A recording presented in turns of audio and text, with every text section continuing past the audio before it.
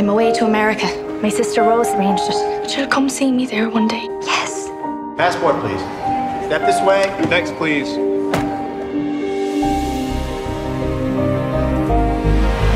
Dear Eilis, it's hard for me to believe that you're reading this thousands of miles across the sea. I was glad to see you finally got some letters from home today. I forgot to check. They'll still be there after dinner.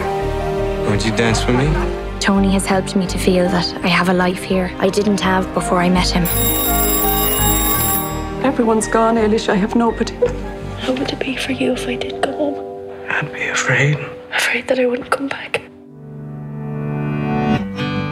Eilis, this is Jim Farrell. It's a great pleasure to meet you. You have beaches in Brooklyn. It's not the same. Is that Jim Farrell I saw? He's a catch for someone. I'd imagined a different life for myself. But your life here could be just as good. Better, even. Tony, I want you to know that I don't know what I want you to know.